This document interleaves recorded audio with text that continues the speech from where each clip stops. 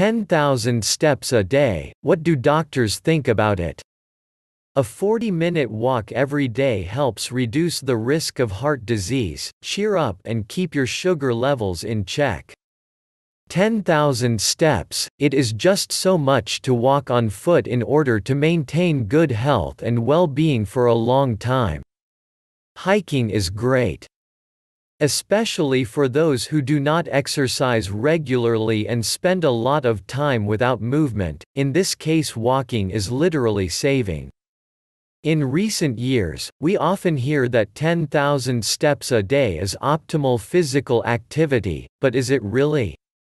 Experts said, this advice should sound like this: for health, you must take at least 10,000 steps a day.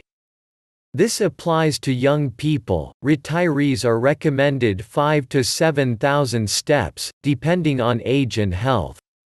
While walking, we burn calories, the body receives more oxygen, the muscles of the legs and back are strengthened. Although this is very good, it's better to pay attention to all muscle groups, and walking, Nordic walking and light running will be more effective. You can do several exercises, for example, jumping and bending, just while walking.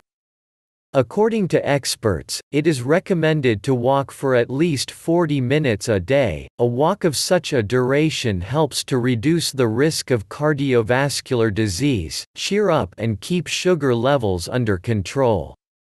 And if you increase the walk time to 90 minutes and choose a quiet place, then you can successfully fight the autumn blues. Thank you for your time and attention listening to me.